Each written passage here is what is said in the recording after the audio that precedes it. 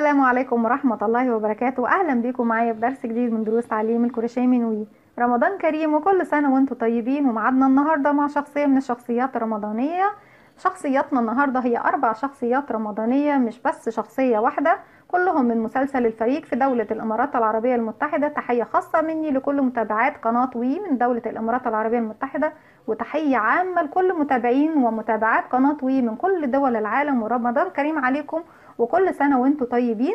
شخصياتنا هم الشخصيات الرمضانية المشهورة زي ما اتفقنا في مسلسل الفريق، وهي شخصية أم خماس، وشخصية أم سلوم، وأم سعيد، وأم علاوي.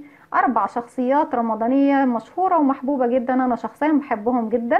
حبيت أطبقهم معاكم بحجم صغير جدا على شكل ميدالية، أو على الأقل حتى عروسة صغيرة نعملها كهدية بسيطة تهادوا تحبوا. يعني شهر رمضان المبارك، طبعا الهدية بتكون حاجة جميلة جدا، وجميل قوي انك تعملي هدية من صنع ايديكي وتكون بسيطة وتكلفتها بسيطة على قد ايديكي، وتعمليها بكل حب وتقدميها لكل حبايبك تفرحيهم بيها.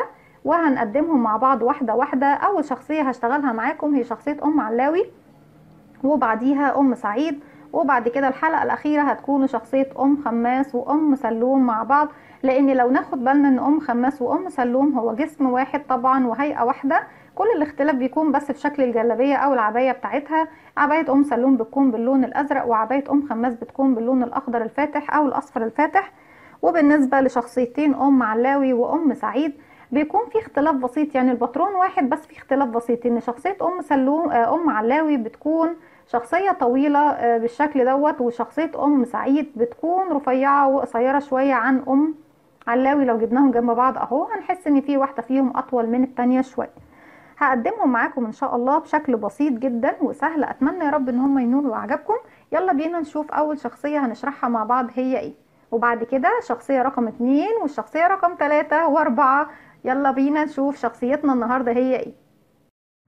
شخصيتنا النهاردة من مسلسل الفريج هي شخصيتنا زي ما احنا شايفين الست ام علاوي بنضارتها الجميلة بالطرحة بتاعتها زي ما احنا شايفين قد ايه جميلة وصغنطوطة. هي حتى ما كفتش، يعني هي جاية بس طولها قد كف الايد بالعرض كده، يعني ما كفتش حتى كف الايد كامل، يعني هي واخدة بس طول الاصابع. المكونات اللي هستخدمها الام علاوي النهاردة طبعا النضارة بتاعت ام علاوي هتكون من السلك، هوريه لكم حالا. السلك اللي هو دوت سلك اسود. هتقولوا لي يا رندا انت جبت السلك ده منين؟ بصراحه وبكل صراحه انتوا عارفين ان انا واضحه وصريحه. ده كان كشكول او دفتر محاضرات قديم عندي، ولما خلص طبعا انا استغنيت عن الاوراق بتاعته ففكيت السلك، لان طبعا انتوا فاهمين ان انا دايما دماغي بتفكر ان انا ازاي استخدم كل الخامات المتاحه حواليا في عمل حاجات مفيده. هنعمل بيه النضاره بتاعت ام علاوي. هنستخدم الفايبر. الابر اللي بستخدمها لو هتستخدموا، انا هستخدم النهارده الخيط اللي هو خيط النول الفرنساوي او خيوط المكرميه رفيعه زي ما احنا شايفين. هستخدم لون الجلابيه اللي هو الاورنج البرتقالي، وهستخدم الاصفر للبرقع، وهستخدم لون البشره اللي هو الكافيه دوت. وهنستخدم للعيون زي ما احنا شايفين الورق ده اسمه ورق زبده، مش ورق الزبده بتاع الاكل يا جماعه، ده ورق زبده اللي بيتباع عند مستلزمات او خامات التفصيل. ده الورق اللي بيتحط دايما في اساور الاكمام بتاعه الجواكت، وفي الياقات كمان عشان تفضل منشيه وناشفه، وبتكون بتدي الشكل اللي هو ايه احنا عارفين دوت اسمه ورق زبده. ممكن بقى انتوا لو هتستخدموا الخيوط القطن فما فيش مشكله، يعني المتاح عندكم خيط قطن، خيط صوف، خيوط مكرميه. ده خيط قطن القادسيه، وده كان عندي خيط اليز ديفا بيكون ممتاز بردك في العرائس، وكمان اليس كوتون جولد، بس بالنسبه لاليس كوتون جولد بيكون اسمك شويه. هنستخدم كمان الابر. لو هتستخدمي الخيط القطن دوت اهو هتستخدمي ابره رقم 1 ملم على قد الخيط بتاعنا اهو. اما لو هتستخدمي خيوط المكرميه او النول الفرنساوي انا استخدمت لها ابره رقم 1.4 ملم بالشكل ده، وادتني الحجم ده زي ما احنا شايفين. واستخدمت كمان اللي هو الغيره، لو عندك غيره ابيض طبعا يكون افضل، بس ده المتوفر عندي فجبتها، اللي هي الغيره اللي هي الخاصه بالاحذيه. والسلك اللي هو خاص بالكهرباء زي ما احنا شايفينه.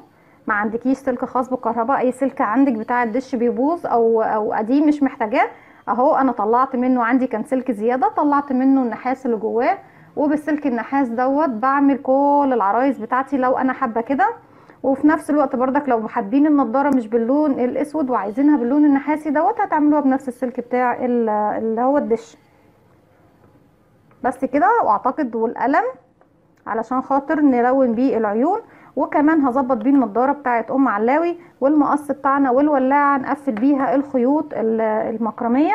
وكمان عندي الزراديات دي بقص بيها السلك. طبعا لو عندكم البنسه الرفيعه بتاعت الاكسسوري، بس هي مش متوفره عندي بصراحه، فانا بحب استخدم اي حاجه متوفره عندي او عندكم. وهنا عندي لون مختلف استخدمه ماركر لو مفيش الماركر او المشابك الجاهز. هنقول بسم الله الرحمن الرحيم. اول حاجه نبدا نعملها مع بعض، نتخلص منها او نخلص منها، هي العيون.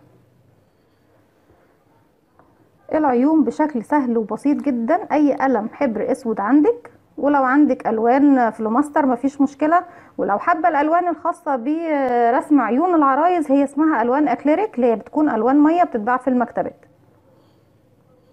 انا باجي اعمل خط كده وخط قصاده الناحيه دي، ومن فوق بجيبها بميل بدايره كده، ومن تحت بردك بنفس الميل. نعمل عين تانية. اتفقنا هي حاجة بسيطة جدا اهي، شرطة كده وشرطة كده، وطلعت بدايرة من فوق، نص دايرة ونص دايرة من تحت، وفي النص هرسم نن العين. ولما طبعا نوصل لمرحلة احنا دلوقتي مش محتاجين خلاص ورق الزبدة ولا القلم. نسيت حاجة اقولها لكم، دي قطعة قماش اسود. والله عندك طرحة قديمة، عندك قماش اسود، عندك عباية قديمة، بناخد منه قطعة وبنعملها الطرحة بتاعة ام علاوي، او طبعا احنا بنعمل طرحة للفريق كله بشكل واحد. انا جبت القماشة بتاعتي اهي، قسمتها على بعضها بالشكل دوت بشكل متساوي، وجيت القطعة اللي فوق بقصها بالشكل ده، وبنزل بميل كده شوية،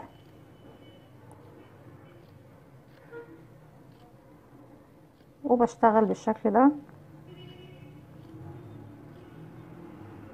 لحد طبعا ما اعمل الطول اللي انا محتاجاه.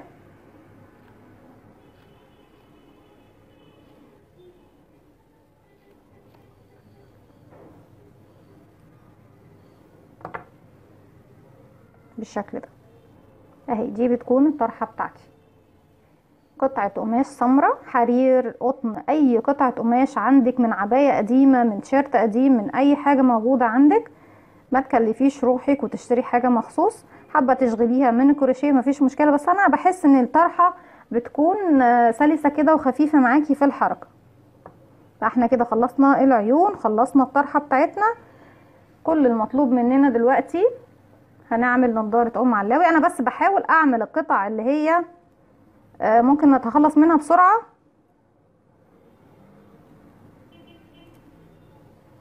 وبعد كده نشغل العروسة بتاعتنا على طول. هو السلك على فكرة قاسي جدا، يعني حاد شوية، بس انا بتعامل معاه بالزردية او اللي هي الاداة اللي معايا دي. انا صراحة مش عارفة اسمها ايه. بجيب القلم بتاعي، بنسيب طبعا مكان اللي هي النضارة من قدام، اللي هي العدسة بتاعة النضارة، وباجي الف بالشكل ده. انا هنزل الخيوط بس بعيد عني دلوقتي لحين استخدامها. نبعد كمان الفايبر بالشكل ده اهو. عملت اول واحدة فيهم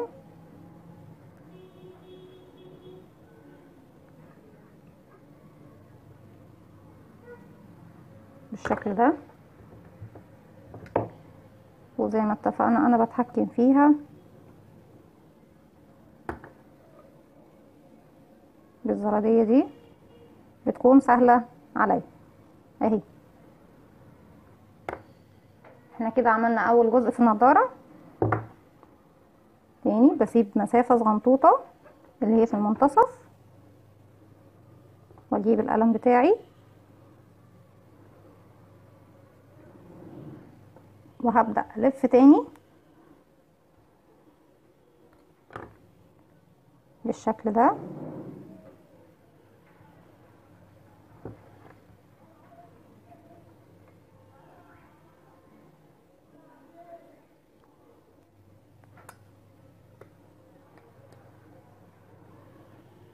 لحد طبعا ما يظبط معايا الشكل خالص، لان هي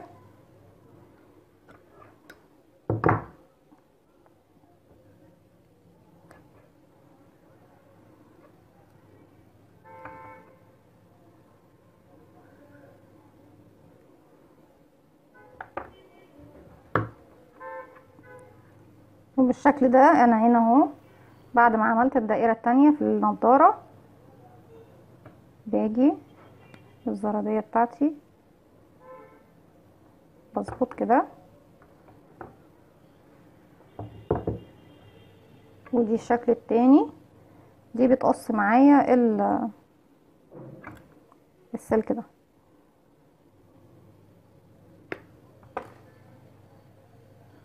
كده خلاص، مش محتاجين السلك اهي. وبفضل طبعا اظبط فيها، ما بسيبهاش بالشكل دوت،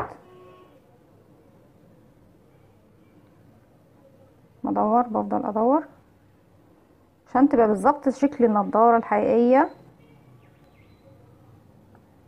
معي.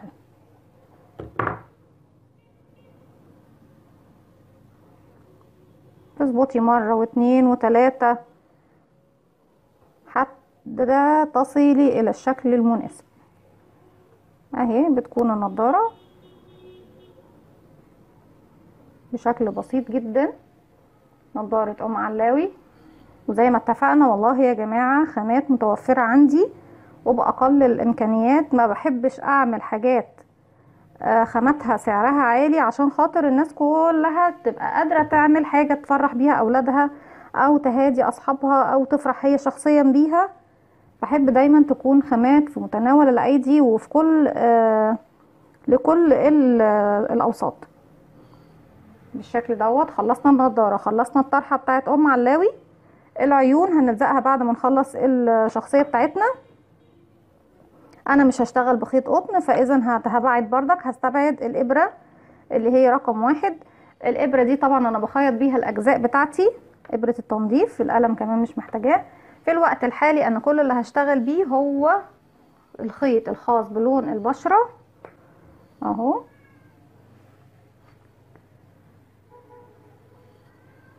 وابرة رقم 1.4 ملم والماركر.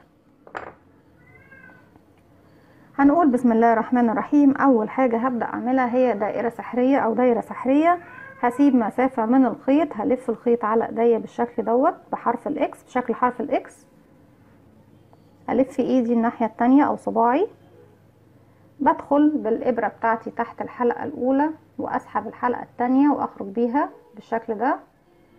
بخرج الخيط من صباعي بس على شرط يكون طرفين الخيط داخلين داخل الدايرة السحرية بتاعتي. هرفع الخيط المتصل بالبكرة، ومعايا دلوقتي حلقة على الابرة.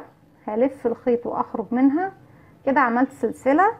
الشغل بتاعي النهاردة كله هيكون بغرزة الحشو. الغرزة العمود بلفة الحاجة الوحيدة اللي هستخدمها هي في البرقع او في القناع اللي بيبقى فوق الوش بتاع ام علاوي. دلوقتي طبعا احنا اتفقنا هنشتغل بغرزة الحشو في الجسم كله. طيب غرزة الحشو ارتفاعها سلسلة، وانا عملت سلسلة عشان خاطر اقفل بيها اللي عملناها دي. عملتها عشان خاطر اقفل بيها الدائرة السحرية بتاعتي، بالتالي انا مش هرتفع اي سلاسل تاني.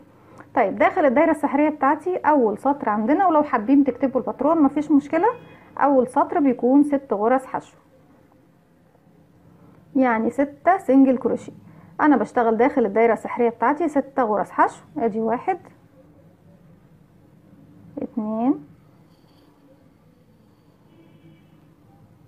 3 4. ولو عايزين نراجع على غرزة الحشو بيكون معايا حلقة على الإبرة بدخل في ما بلفش الخيط على الابره خالص. معايا حلقه بدون ما الف الخيط، بدخل في الفراغ اللي هشتغل فيه، هلف الخيط واخرج بيه، اسحبه بالابره بتاعتي تاني من نفس المكان اللي انا دخلته.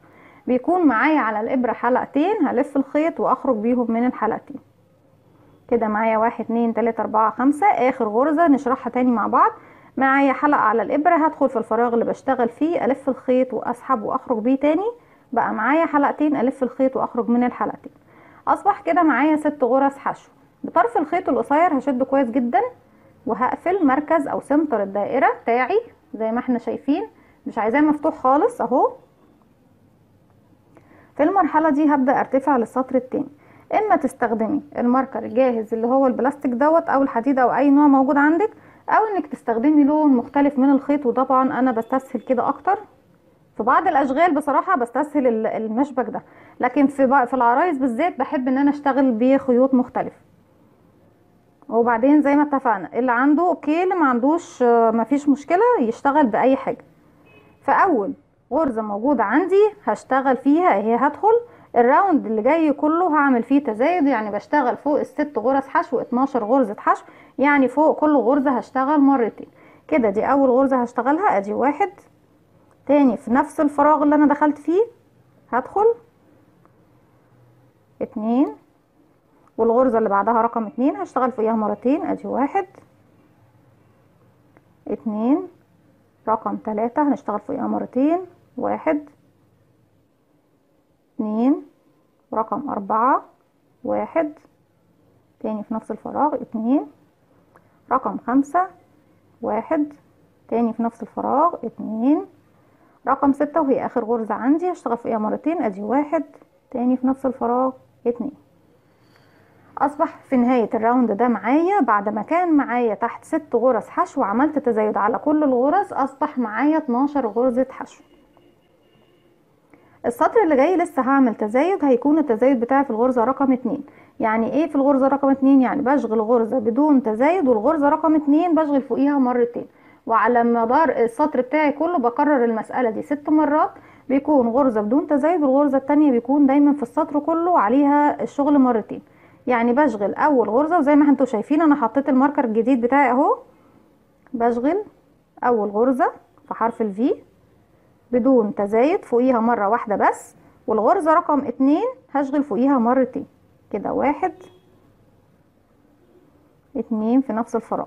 طيب الغرزة اللي بعدها تعتبر رقم 1 هشغل فوقيها مرة، اللي بعدها رقم 2 هشغل فوقيها مرتين، 1 في نفس الفراغ تاني 2، وهكذا.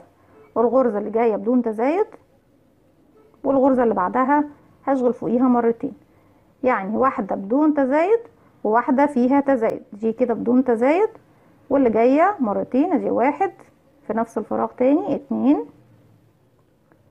وهكذا حتى يعني نوصل لنهاية السطر. غرزة بدون تزايد وغرزة فيها تزايد، ادي 1 2.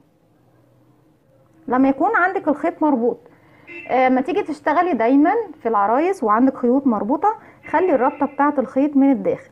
انت لما هتخليها بالشكل دوت، هي لما انت هتيجي تشوفي العروسة بتاعتك كأن مفيش اي مشكلة.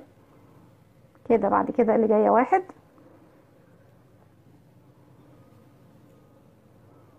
واللي بعدها وهي اخر غرزة عندي هشتغل فوقيها غرزتين.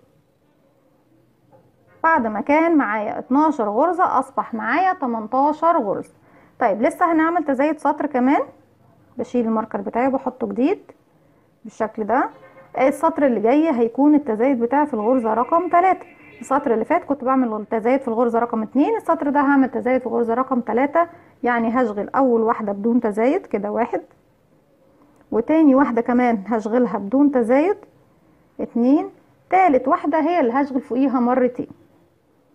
كده ادي 1، وفي نفس الفراغ تاني هدخل واعمل 2.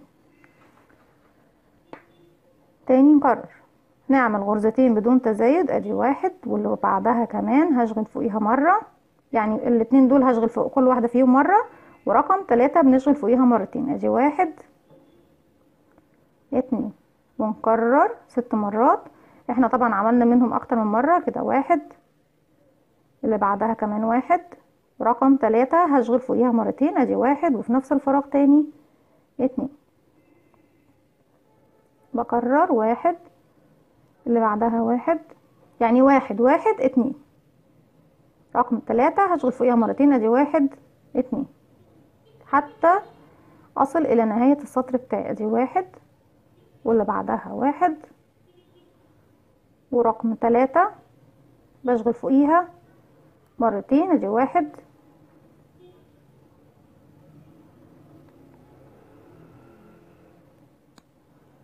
2. بكرر الغرزة اللي جاية 1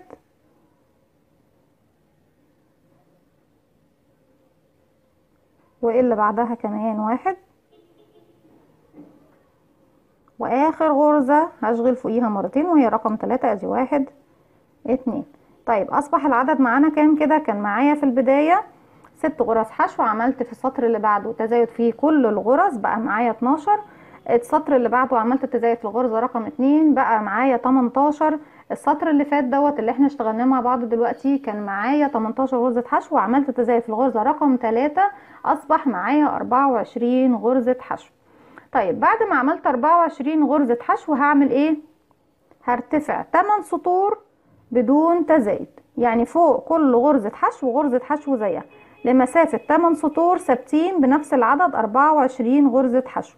بالشكل ده بشتغل فوق كل غرزة غرزة زيها لمسافة ال8 سطور 8 سطر. ما بعملش خلاص تزايد وهوقف التزايد لغاية كده. حجم الراس اللي انا عملته، الباترون اللي انا كتبته هو كان حجم الراس قد كده، تزايد لغاية السطر اللي فيه الغرزة رقم 3 تزايد فيها، وبعد كده بشتغل 8 سطور بدون تزايد غرزة حشو فوق كل غرزة حشو زيها. هكمل 8 سطور وهرجع لكم. رجعت لكم تاني بالشكل ده زي ما احنا شايفين، ارتفعت 8 سطور بعد ما عملت طبعا اخر تزايد ليا في الغرزة رقم 3. في المرحلة اللي جاية المفروض اني هبدأ اعمل تناقص عشان ابدأ اضم الرأس بتاعتي تاني ان هي تبدأ تديني الشكل دوت اهو الطريقة دي.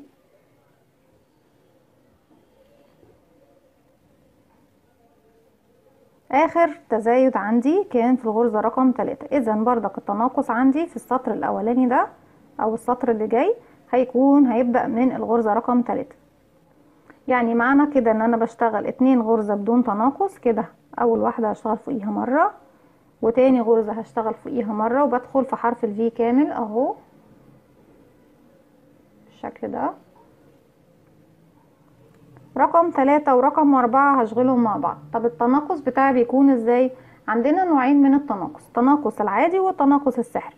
التناقص العادي ان انت بتدخلي في حرف الفي كامل لاول غرزة، تلفي الخيط وتخرجي وتخلي الحلقة معاكي على الابرة، وتدخلي كمان في حرف الفي كامل لتاني غرزة اهو، تلفي الخيط وتخرجي، يبقى معاكي 3 حلقات بتلفي الخيط وتخرجي منهم هما ال3.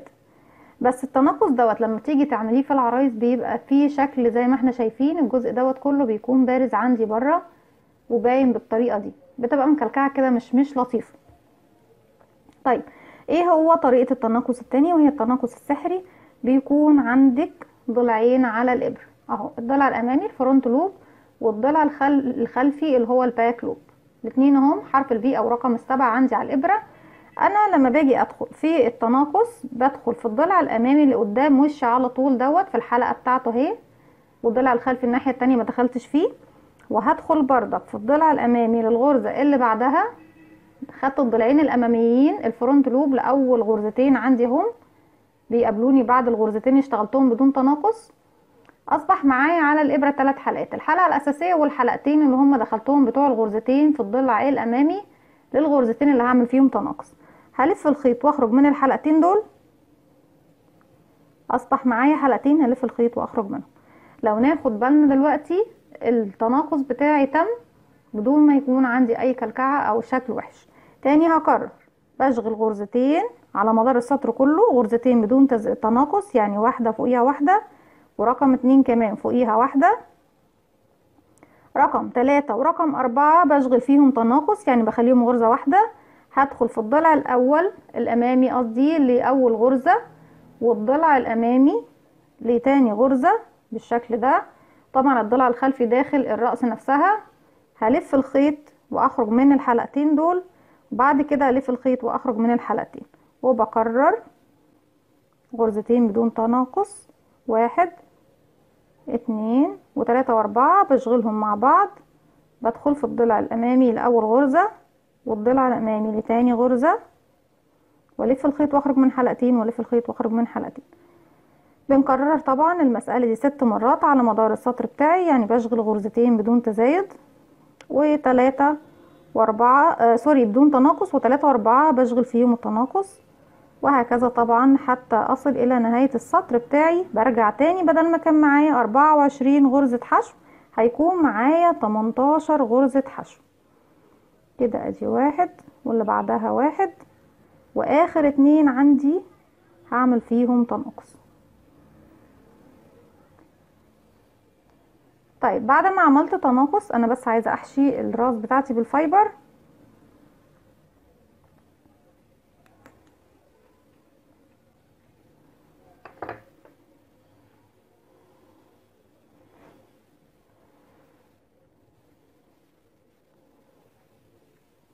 عايزه اقول لكم كمان ساعات لما بيكون عندي بقايا خيوط، زي ما احنا شايفين انا عندي هي بقايا خيوط، بقايا الخيوط كمان بدخلها معايا داخل الحشو، يعني مفيش حاجه بنهدر.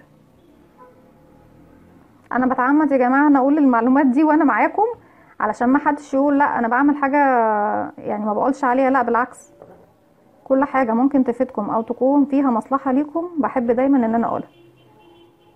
ومش حاجة على فكرة تحت يعني مخجلة ولا تكسف ولا حاجة، دي كلها خامات، وانتي طبعا بتبقي ايه دافعة حقها.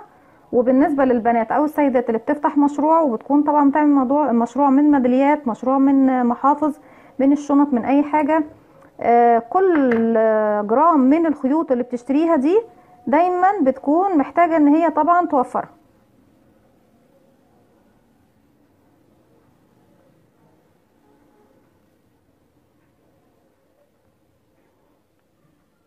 بالشكل ده خلاص انا هكتفي، مش محتاجة ان انا احشيها قوي. احنا طبعا مش بنطرز لان العيون بتاعتنا احنا عارفين ان احنا خلاص عملناها بدون اي تطريز. انا بحبش مرحلة التطريز بصراحة، انا كمان مش متقنة في التطريز قوي، يعني انا بعمله على قد ما بعرف، الاعتراف بحق فضيلة. بعد كده السطر اللي جاي هعمل فيه تناقص بردك. التناقص بتاعي السطر اللي فات كان في الغرزة رقم 3 و4، التناقص في السطر ده هيكون في الغرزة رقم 2 و3، يعني بشغل اول غرزة بدون تناقص، ورقم 2 ورقم 3 بعمل فيهم تناقص، تاني غرزة بدون تناقص، والغرزتين اللي بعدها بعمل فيهم تناقص واخليهم غرزة واحدة، بحيث بعدال ما انا دلوقتي معايا 18 غرزة حشو هيصبح معايا 12 غرزة حشو، واحدة بدون تناقص واتنين فيهم تناقص بيبقوا غرزة واحدة بالشكل ده اهو، واحدة بدون تناقص فوقيها غرزة واحدة، والاتنين اللي بعديهم بشغلهم مع بعض. تاني بنكرر، نبعد بس الفايبر شوية، غرزة بدون تناقص وغرزتين عليهم تناقص، واحد والاتنين اللي بعديها مع بعض. خلصنا السطر بتاعنا دوت وبقى معانا 18 سوري 12 غرزة حشو. السطر اللي فات هو اللي كان فيه 18 بالشكل دوت اهو. لو حاسه ان طبعا الراس محتاجه منك شويه فايبر حطيهم، لان بعد كده خلاص المرحله اللي جايه مفيش حتى فرصه ان انتي ايه تضيفي اي حاجه.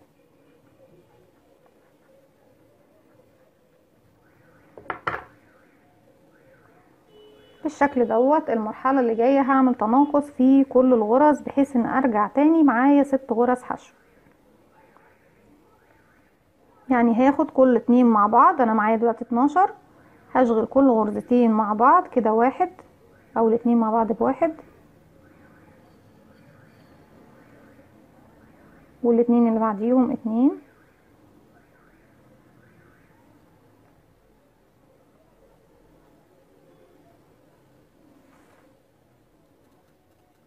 والاتنين اللي بعديهم كده رقم 3،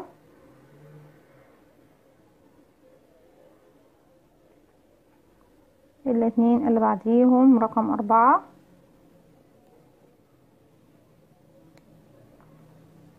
والاتنين اللي جايين رقم 5،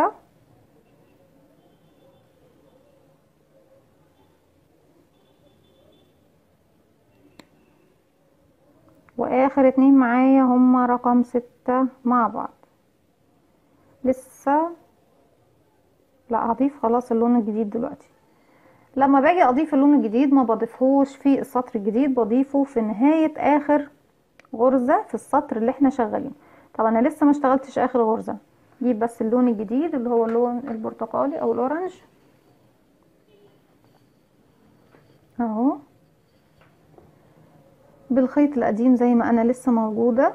المفروض اني بعمل طبعا تناقص على اخر غرزتين اهو، بشغلهم مع بعض لغاية ما اوصل اخر حلقتين. في اخر حلقتين بدل ما الف الخيط واخرج من نفس الحلقتين بنفس اللون، لا، بجيب اللون الجديد هلف حلقة بالشكل ده، وهقفل كمان الحلقة من جوه بعقدة، اضمن طبعا ان الشغل بتاعي لا يمكن يفك. هخرج طبعا بالحلقة الموجودة على الابرة من الحلقتين بتوعي، شوية نشد الخيط اللي هو باللون البشرة، مش هرتفع اي ارتفاعات لان انا كده كده شغالة بشكل حلزوني من بدون اي ارتفاعات. على اول غرزة بدخل اهي، اول غرزة بشتغل خلاص باللون الجديد، بيكون حرف الفي عندي على الابرة بالشكل ده، وبحط كمان طرفين الخيط معايا على الابرة، وبشغل الغرزة بتاعي بشكل طبيعي كده. واحد، هشغل باللون الاورنج بنفس العدد 6 غرز حشو لمسافة سطرين، يعني السطر اللي انا بشتغله ده والسطر كمان اللي بعده بنفس العدد 6 غرز حشو. ودي هتكون طبعا الرقبة بتاعتي. وزي ما انتوا عارفين الشخصية بتاعت علاوي هي كانت في الكرتون الرقبة بتاعتها، او هي يعني سيدة طويلة شوية، فبالتالي الرقبة بتاعتها طويلة. انا في المرحلة دي خلاص الخيط اللي باللون الكافيه مش محتاجاه، كل اللي انا بس هكمل سطرين زي ما اتفقنا ب6 غرز حشو بنفس اللون الاورنج دوت بنفس العدد، وهرجع رجعت لكم تاني بالشكل ده. خلاص عملت سطرين. المرحله طبعا اللي احنا بنحشي فيها الفايبر، المفروض ان انا طبعا بقص جزء من السلك بتاعي دوت او السلك ده زي ما اتفقنا. لو هستخدم السلك ده انا بعمل قطعتين على بعض بالشكل ده بمقاس حجم الرقبة، وبدخل السلك بتاعي في الداخل كده، وبسيب يعني بيبقى جزء داخل الرأس وجزء زي ما احنا شايفين للجسم. الزيادة دي طبعا انا بستخدمهاش، انا بستخدم بس لغاية المكان اللي انا عاملاه الاتنين اللي على بعض، او ان انا بقص جزء من السلك دوت بنفس حجم الراس. طبعا بحب يعني مثلا قد كده تبقى نصها داخل الراس ونصها في الجسم، بس انا مش هحط حاجة دلوقتي علشان خاطر اعرف اشتغل بشكل سلس. في النهاية وانا بحشي هحطها. المرحلة اللي جاية هبدأ اعمل تزايد زي ما احنا شايفين. عايزين نبدأ نعمل تزايد في الجسم بالشكل دوت اهو. الجسم بيبدأ يتزايد معايا.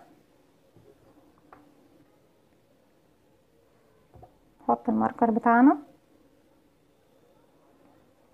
التزايد هيكون لي طريقة معينة، هو مش تزايد بشكل الدايرة، لا هو هيجي بالتزايد بشكل المثلث.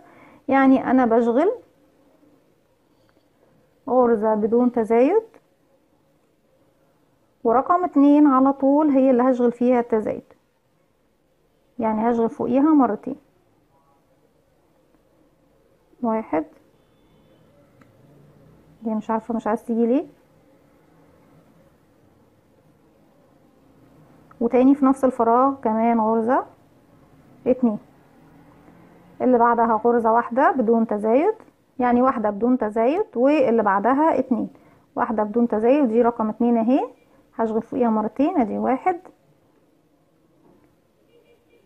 2. التزايد بتاعي بيكون 3 مرات كده، غرزة بدون تزايد،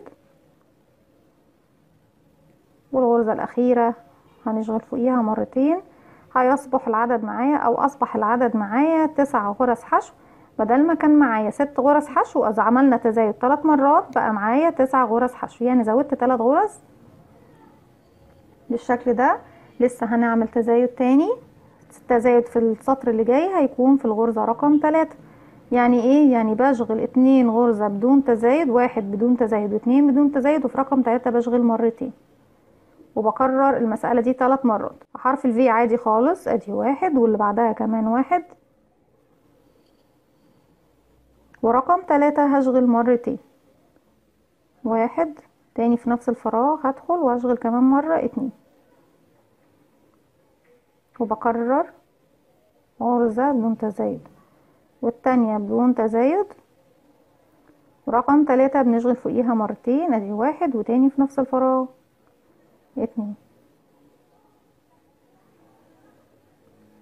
1 2 بدون تزايد، رقم 3 بنشغل فوقيها مرتين، ادي 1 2. السطر اللي جاي هيكون فيه تزايد. السطر اللي فات كان معايا 9 غرز حشو، السطر ده بقى معايا 12. تزايد في السطر اللي جاي هيكون في الغرزة رقم 4، وهيكون معايا في نهاية الراوند 15 غرزة حشو. يعني بشغل 3 بدون تزايد كده، 1 عليها 1 والتانية كمان بدون تزايد عليها 1، ورقم 3 بدون تزايد عليها 1، رقم 4 هشغل فيها مرتين، ادي 1 2 في نفس الفراغ، وبكرر 1 بدون تزايد، 2 بدون تزايد، 3 بدون تزايد، 4 بشغل فوقيها مرتين كده، 1 2. على فكرة يا جماعة زي ما انتوا شايفين متستخدمش معايا خيوط كتيرة، ممكن من بقايا الخيوط تشتغلوا. طلبتوا مني طبعا، حبيبتي من العراق طلبت مني ان احنا نشتغل من بقايا الخيوط، فيعني احنا ممكن بردك في العرايس او الميداليات دي نشتغل ببقايا الخيوط كده، 1 2 3 بدون تزايد، ورقم 4 هشغل فوقيها مرتين، ادي 1 2. انا بحاول بقدر الامكان اكون بطيئة شوية معاكم علشان ما تتلخبطوش معايا. بالشكل ده اهو، ولسه بنكمل في السطر اللي جاي. لسه بنعمل تزايد، وهنعمل تزايد في الغرزة رقم 5، يعني بشغل 4 غرز بدون تزايد، وفي رقم 5 بشغل مرتين. في نهاية الراوند بيكون معايا 18 غرزة حشو، يعني بشغل 1 2 3 4 بدون تزايد، ورقم 5 بشغل فوقيها مرتين، ادي 1 2، وبكرر 1 2 3 4، ورقم 5 بنشغل فوقيها مرتين، 1 2 تاني، 1 2 3 4 بدون تزايد، و5 وهي اخر واحدة عندي بشغل فوقيها مرتين في نفس الفراغ. لسه السطر اللي جاي كمان هنعمل تزايد، لا السطر اللي جاي هنشتغله بدون تزايد. يعني ايه هنشتغله بدون تزايد؟ يعني هشتغل بنفس العدد 18 غرزة حشو بدون تزايد، يعني غرزة حشو فوق كل غرزة حشو زيها، سطر كامل ثابت بدون اي تزايد. هكمل وهرجع له. رجعت لكم تاني، وبعد ما عملت سطر بدون تزايد ب 18 غرزة حشو زي ما قلنا، هنعمل تزايد في السطر دوت. التزايد بتاعي هيكون في الغرزة رقم 6، يعني بشغل 5 غرز بدون تزايد، ادي 1 2 3 4 5، ورقم 6 هنشغل فوقيها مرتين، وهنكرر كده كمان مرتين، يعني 3 مرات تزايد في السطر. بيكون معايا في نهاية الراوند 21 غرزة حشو كده، 1 2 3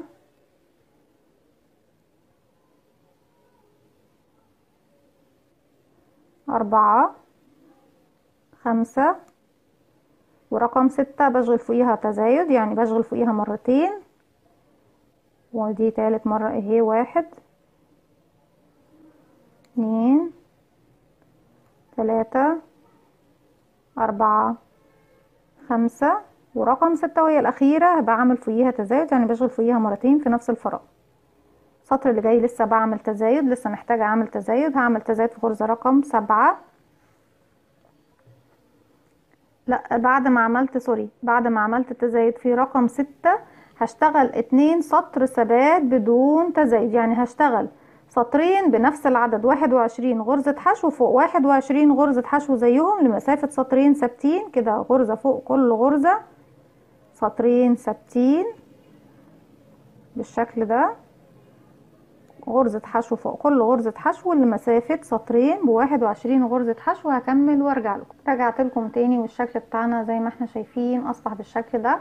في المرحلة اللي جاية هو بقى السطر اللي هعمل فيه تزايد. السطر اللي جاي هشتغل تزايد في غرزة رقم 7، يعني بشتغل 6 غرز بدون تزايد، والغرزة رقم 7 بشغل فوقيها مرتين. بدل ما كان معايا 21 غرزة حشو وعمال اعمل تزايد 3 مرات في السطر كله، بيكون معايا 24 غرزة حشو. زي ما اتفقنا بشتغل 1 2 3 4 5 6. في رقم 7 بشغل فوقيها مرتين، ادي 1 تاني في نفس الفراغ 2، وبكرر كمان مرتين كده، 1 2 3 4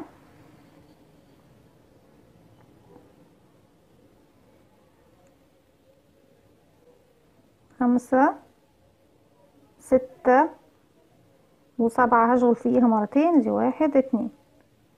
تاني نكرر اخر مرة، ادي 1 2 3 4 5 6، ورقم 7 بشغل فوقيها مرتين، وده دي اخر غرزة بشتغل فيها تزايد في السطر ده. السطر اللي جاي هعمل فيه تزايد، وده اخر سطر هعمل فيه تزايد عندي. التزايد هيكون في الغرزة رقم 8، يعني بشغل 7 غرز بدون تزايد، ورقم 8 بشغل فوقيها مرتين كده، 1 2 3 4 5 6 7 بدون تزايد، ورقم 8 بشغل فوقيها مرتين، 1 وتاني في نفس الفراغ 2، وبنكرر 1 2 3 4 5 6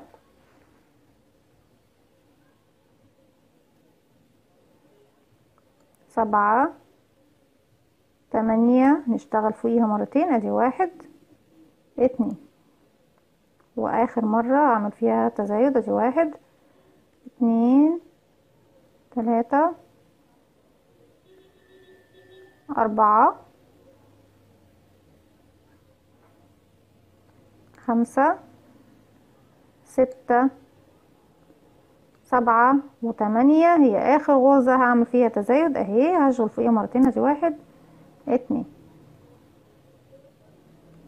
طيب انا كده اشتغلت الجزئية الاولانية. لو نشوف الشخصية الاولى اللي معانا اهي، انا بشتغل لغاية المكان ده المكان اللي انا اشتغلت فيه اهو، لغاية الحدود دي، ده كده الطول اللي انا واقفة عنده اهو، نفس الباترون اللي انا كتبته. اعوذ بالله من كلمة انا. بعد كده هبدأ اعمل تناقص. طيب ايه التناقص هيكون ازاي؟ احنا طبعا شايفين الجزء الاخير من العباية بتاعت علاوي بنشتغله من فوق. طيب من فوق، طب هنشتغل كده جزء داخلي وجزء خارجي، طب هنعمله ازاي؟ تعالوا مع بعض نشوف هنعمله ازاي. قبل بس ما السلك بتاعتي اهي، حابين تستخدموا السلك اللي هو الملفوف عليه حاجة مفيش مشكلة، حابين تستخدموا السلك دوت برضك مفيش مشكلة، الاتنين المتوفر عندك اشتغلي بيه. اتفقنا، نص السلك جوه الراس والنص جوه عند الجسم اهو، بحيث ان الراس بتاعتي ما تبقاش جايه كده ولا كده. هي طبعا بصوا بتميل معايا بنفس الميل بتاع السلك، لكن مش بتروح وبتيجي لوحدها. بعد كده بجيب فايبر، بنحشي طبعا.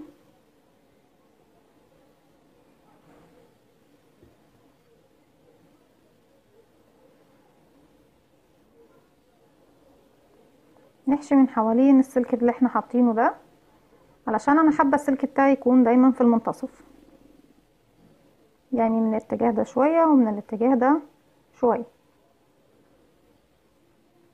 في النهايه نلاقي السلكه بتاعتنا في نص الشغل.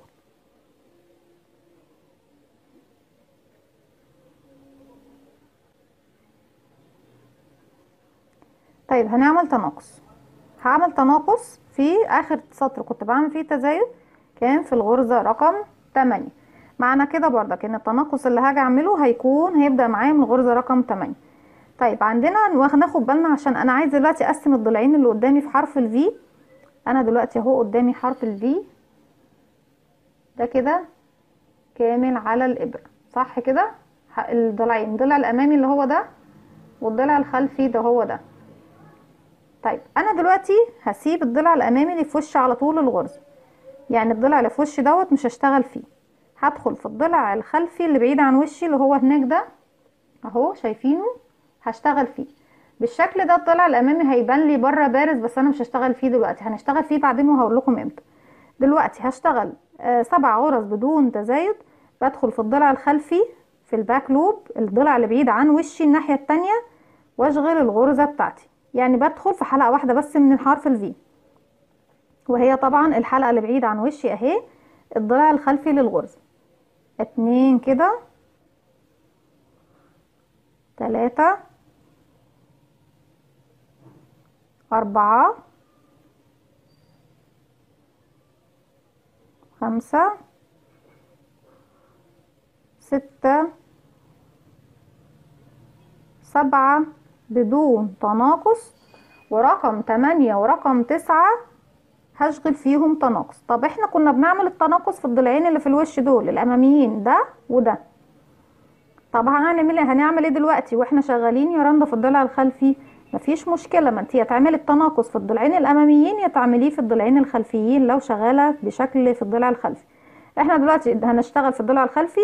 هدخل في اول حلقه لاول غرزه، وادخل تاني في الحلقه اللي بعدها لتاني غرزه. الحلقه الاولى لاول غرزه، والحلقه اللي وراها لاول غرزه اهي لتاني غرزه، سوري. يعني بدخل في الضلعين الخلفيين الغرزتين والف الخيط واخرج منهم. هي بتبقى صعبه شويه بس مفيش مشكله اهي، والف الخيط واخرج من الحلقتين الموجودين. تاني بكرر اهو، ناخد بالنا اهو. الضلع الامامي قدامي اهو تحت ايدي على طول بالشكل ده اهو، واضح جدا. احنا خلاص دوت الشغل اللي جوه، والضلع الامامي بره ده اللي هنشتغل عليه لما نيجي نكمل الفستان او العباية. تاني هكرر في الضلع الخلفي بشتغل يا جماعة، ادي 1 واللي بعدها 2 واللي بعدها 3، بعد كده 4. السطر اللي فات على فكرة بعد ما اشتغلنا تزايد في الغرزة رقم 8 اصبح معانا 27 غرزة حشو. لما احنا بنعمل تناقص دلوقتي هنرجع ل 24 غرزة حشو. طيب انا كده فين؟ 1 2 3 4 5 6 7 ورقم 8 ورقم 9 بشغلهم مع بعض.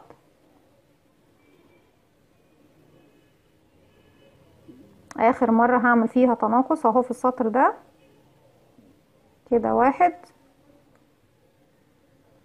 2. انا ما كنتش حاطه الماركر لان طبعا الضلع الامامي بارز قدامي، فهعرف انا فين البدايه بتاعتي. 3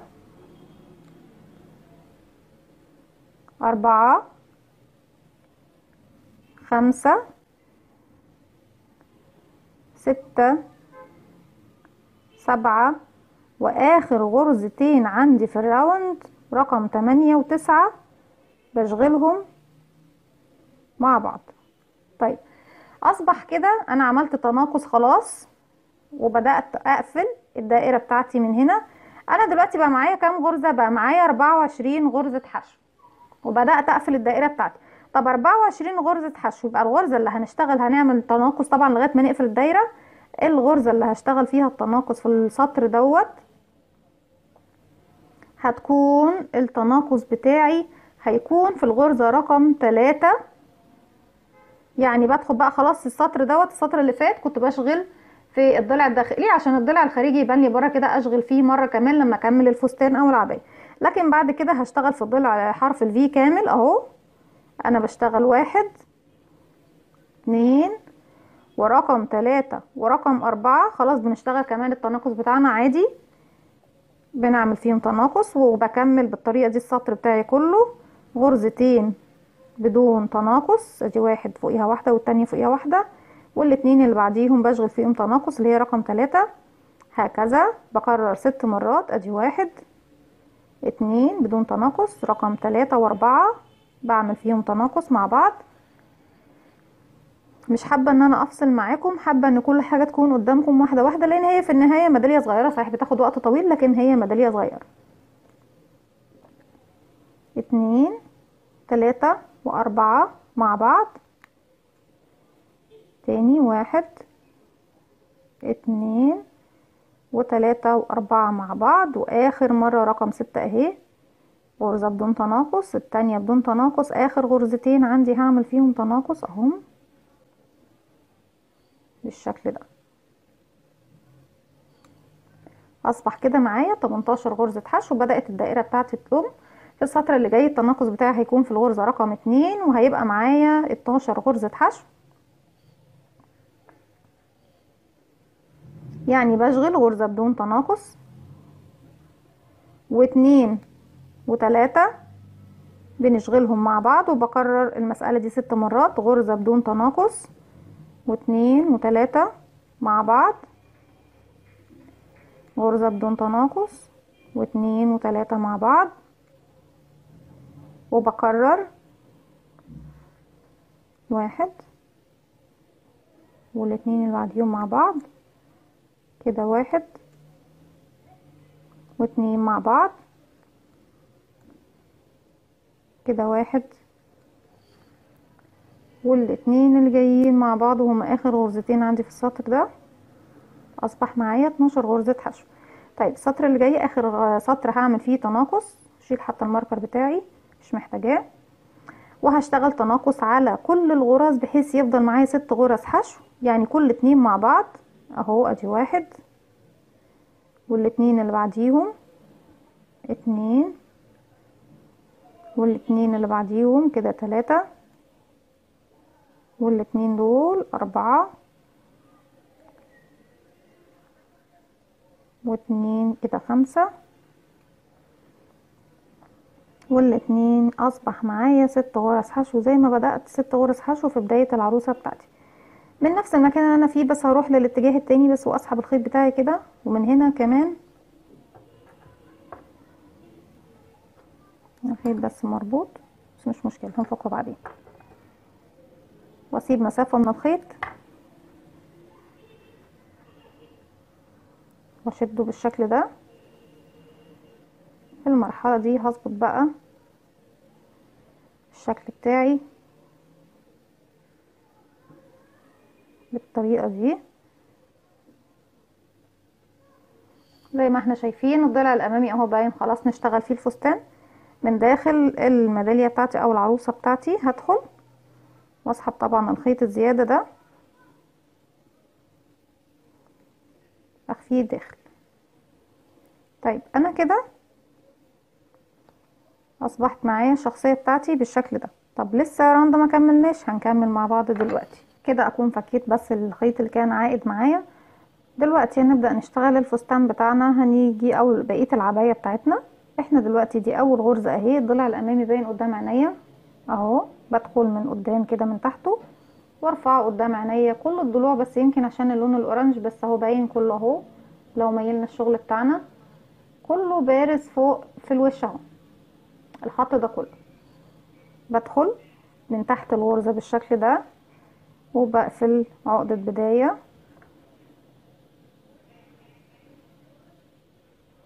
بيبقى معايا الحلقة على ابرة هخرج بيها من الحلقة دي اهو. طرف الخيط ده بجيب ورا السلاسل بتاعتي، هرتفع من المكان اللي انا فيه سلسلة، في نفس المكان هدخل تاني واشتغل غرزة حشو علشان العدد بتاعي يبقى مظبوط. دي اول كده غرزة معايا. تاني غرزة بدخل في الضلع اهو، باين قصاد عيني، باين على طول.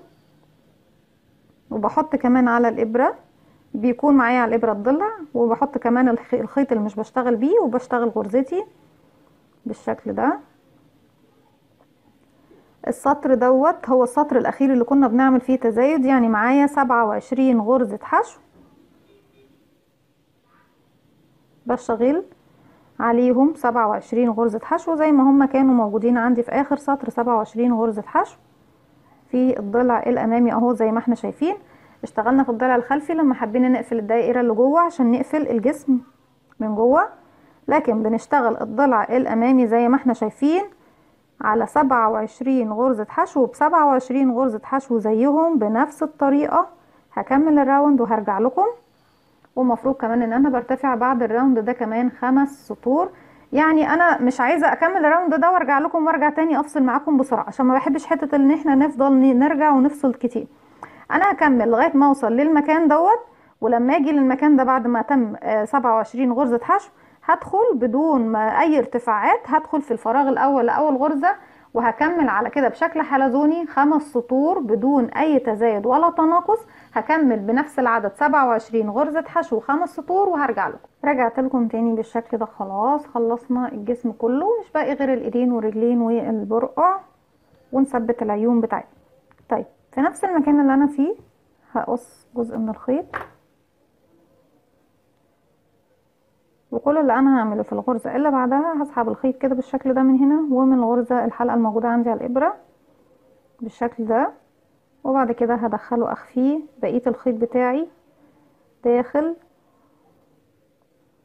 تحت السلاسل والغرز. ولاني شغالة بخيط المكرمية، وانتوا عارفين انا بستخدم دايما الولاعة في خيوط المكرمية، ان هي يعني مصنعة من الخيوط البلاستيك بالشكل ده، بثبت طرف الخيط وبتكون نضيف جدا ومفيش اي حاجة باينة معايا من بره ولا جوه. طيب بالشكل ده اهو فستاننا كمل زي ما احنا شايفين، مفيش اي اختلاف، او العباية بتاعتي كملت. على اي وش بقى حابين تشتغلوا فيه، هو ده الظهر بتاعي عامة، هنشتغل على الوش ده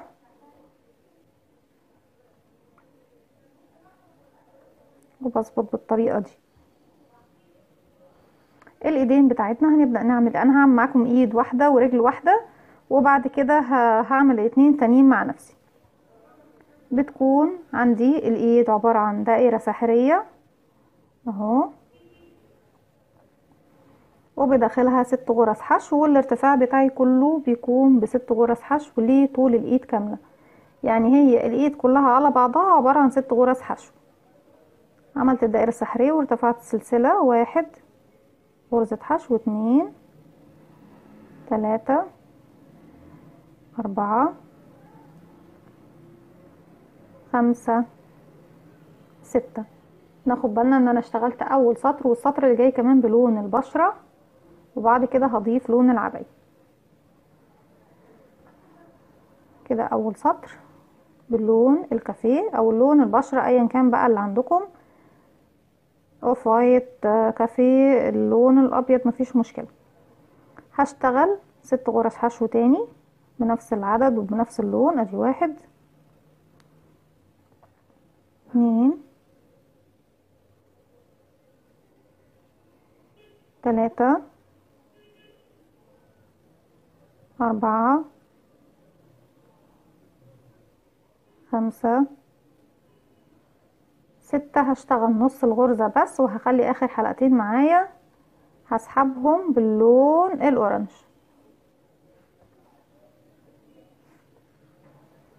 لون العباية يعني عامة. بنقفل عقدة زي ما اتعودنا، بخرج بيها من الحلقتين. هجيب اطراف الخيوط ال3. انا طبعا خلاص الخيط الاخير الكافيه ده لسه مش عايزاه معايا دلوقتي. 3 اطراف ما بشتغلش بيهم، القصيرين اهم همسكهم معايا في ظهر الشغل كده. دي اول غرزة عندي ايه، هدخل فيها في حرف الفي وهحط معايا كمان فوق الابرة الثلاث خيوط اللي مش بشتغل بيهم، وبشغل غرزتي. برتفع 6 غرز حشو بنفس العدد لمسافة 6 سطور كده. 1 2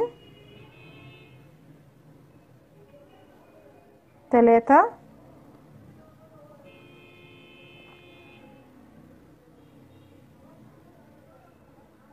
4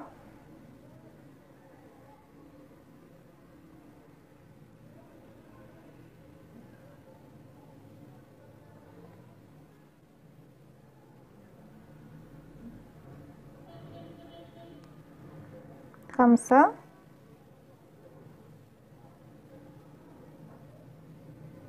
الغرزة اللي جاية اخر غرزة رقم 6، وبكمل كمان 5 سطور باللون الاورنج، اللون البرتقالي، لغاية ما اخلص الايد بتاعتي. هكمل 5 سطور كمان باللون الاورنج، بحيث اللي هو اللون الاورنج يكون معايا 6 سطور. في النهاية رجعت لكم تاني بالشكل ده. خلاص خلصت الايدين بتوعي اهم، بركبهم في المكان ده بالخيط والابرة عادي خالص. حابة اثبت بس معاكم القطعة بتاعتنا.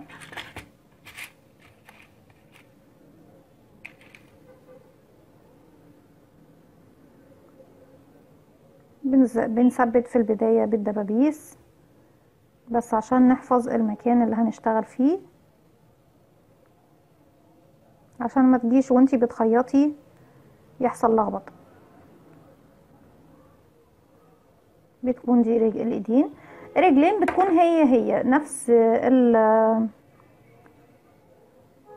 نفس الايد بالظبط، بس كل الاختلاف ان انا لما بشبك اللون الاورنج برتفع 3 سطور بس، بسيب مسافة طويلة من الخيط تسمح طبعا ان انا اخيط الايدين والرجلين بيها بنفس الفتلة دي. الرجلين بتاعتنا بجيبها في المكان دوت اهي، والخيوط الزيادة دي طبعا انا بشغلها بدخلها جوه، بشبك واحدة هنا والرجل التانية بتكون قصادها على طول في المكان ده. بتكون دي شكل رجلين بتاعتنا اهي. طيب ايه دلوقتي متبقي ان احنا نعمل البرقع ونركب العيون والطرحة بتاعتنا. طيب البرقع بتاع علاوى او بتاع كل الشخصيات في مسلسل الفريج هنعمله بطريقة سهلة جدا بدون اي صعوبة. هنقول بسم الله، هسيب مسافة من الخيط وهرتفع 8 سلاسل، هقفل عقدة بداية وبعد كده هرتفع 8 سلسلة. ادي 1 2 3 4 5 6 7 8. بعد ما ارتفعت 8 سلسلة هرتفع 3 سلسلة كمان، 1 2 3، ارتفاع غرزة العمود بلفة. هلف الخيط على الابرة وهفوت 3 سلسلة واروح لرقم 4 في الضلع الخلفي ليها، هشتغل عمود بلفة وهكمل على كل السلاسل بتاعتي 8 عمود بلفة على 8 سلاسل بالشكل ده اهو.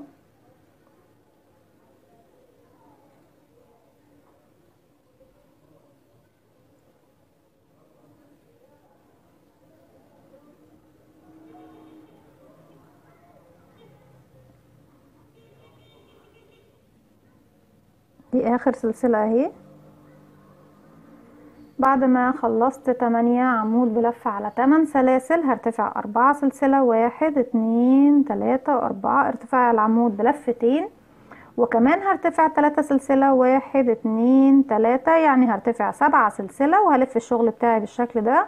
هلف الخيط على الابرة مرتين، هفوت من تحت كده 1 2 3، وفي رقم 4 هدخل من الخلف، هعمل عمود خلفي، هدخل من الفراغ اللي في الخلف، يعني مثلا في العمود الرابع ده اهو قدامي اهو، هدخل من الظهر كده في الفراغ اللي قبله وهزق العمود لورا واخرج من الفراغ اللي بعده. بقى العمود عندي على الابرة من الناحية دي، الف الخيط واخرج بالشكل ده، واكمل العمود بتاعي بلفتين، الف الخيط واخرج من حلقتين، والف الخيط واخرج من حلقتين، واخر حلقتين معايا الف الخيط واخرج منهم زي ما احنا شايفين اهو. تاني 3 سلسلة، 1 2 3. هلف الخيط على الابرة مرتين، والمرة دي هدخل عادي خالص في حرف الفي لاخر عمود، وهلف الخيط واخرج من تحته، وبعد كده اكمل العمود بلفتين بتاعي، الف الخيط واخرج من حلقتين، الف الخيط واخرج من حلقتين، الف الخيط واخرج من حلقتين بالشكل ده اهو. وش البرقع بتاعي بطريقة سهلة وبسيطة جدا وبدون اي صعوبة. هسيب مسافة بسيطة من الخيط، وهشد الخيط من الحلقة اللي على الابرة، وبعد كده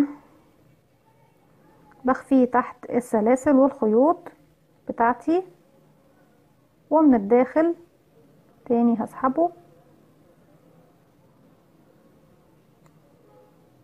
مش حابة بس اطول عليكم، وبالولاعة بتاعتنا بنظبط الخيط زي ما احنا شايفين وبنفس الطريقة طبعا الجزء اللي تحت. في البداية بس انا بسحبه اكتر من مرة من تحت الغرز والسلاسل، مرة من الناحية دي ومرة من الناحية دي، لغاية طبعا ما اتأكد ان هو ثابت معايا في جزئية كويسة اهو بالشكل ده. وفي النهاية بالولاعة بتاعتي وبظبط الخيط.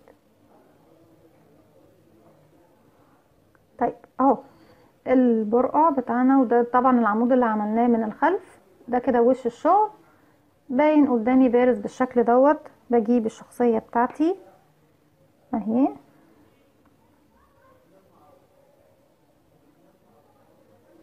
ونثبت البرقع بقى في المكان المناسب بتاعها.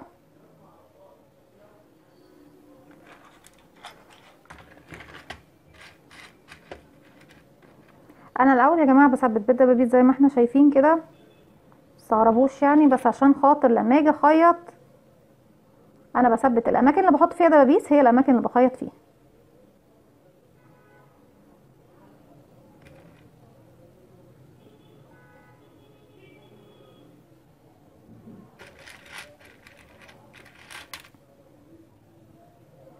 اهي وفي كمان واحد هنا، انا بخيط كمان واحد هنا اهو، بس مش هحطه دلوقتي، مش محتاجه دلوقتي. طيب العين بتاعتنا اهي، بجيب العين وطبعا بفضل اقص. في بعضكم هيقول لي يا رندا طب نجيب منين ورق الزبده؟ ما نعرفش، ما عندناش مكتبات بتبيعه، بيتباع في المكتبات عامه او في الاماكن المحلات اللي بتبيع مستلزمات الخيوط والخياطه. ما لقيتيهوش اي قطعه قماش بيضه عندك زي ما انت شايفه، ارسمي عليها وقصيها والزقيها، تلزقيها بمسدس شمع، تلزقيها بغيره ابيض، تلزقيها بغيره اصفر، تلزقيها باي شيء متوفر عندك ممكن يكون للزق، كله هيشتغل، مش هفيش حاجه هتعترض يعني. بس كده انا متوفر عندي الغيره دي بالشكل ده بطريقه بسيطه جدا، وفي مكان العين هحط العيون بتاعتي، مفيش ابسط من كده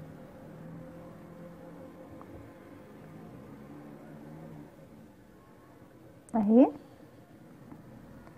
طيب ايه تاني ناقص الدوائر الحمراء اللي بتكون على جلابيه ام علوي. الدوائر الحمراء دي عباره عن دايره سحريه جواها 5 غرز حشو، بعد كده بقفلها في اول غرزه انا اشتغلتها بمنزلقه. الطرحه بتاعتي اهي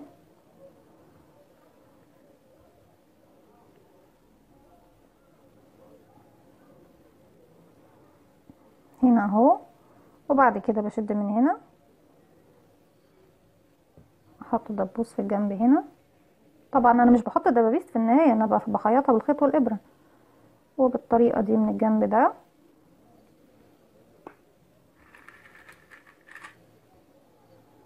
وبخيط كل ده. في النهاية بقى انا بخيط مع نفسي بالخيط والابرة.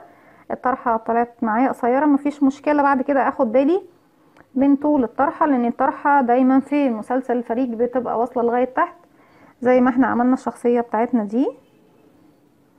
بعد كده النضارة بتاعت ام علاوي اهي بالشكل ده. وبكده تكون خلصت شخصيتنا النهاردة. وبإذن الله الشخصية اللي جاية زي ما اتفقنا الدوائر دي باللون الأحمر بعملها بدايرة سحرية، وبسيح طرف الخيط وبلزقه في العلباية والجلابية. شخصيتنا اللي جاية ان شاء الله هي شخصية ام سعيد. ام سعيد بتكون اقصر شوية، بتكون نفس رفع او نفس شكل الشخصية بتاعت ام علاوي، بس بتكون ارفع واقصر شوية من ام علاوي. زي ما احنا شايفين في فرق بينهم اهو لو الاتنين واقفين على الارض في فرق بينهم في الطول. كده دي كانت شخصيتنا النهاردة، وان شاء الله في الحلقة اللي جاية هنعمل شخصية ام سعيد. اتمنى يا رب الحلقة تنول اعجابكم. لو عجبكم الفيديو اعملوا لي لايك وشير وسبسكرايب، واستنوني فيديو جديد من وي.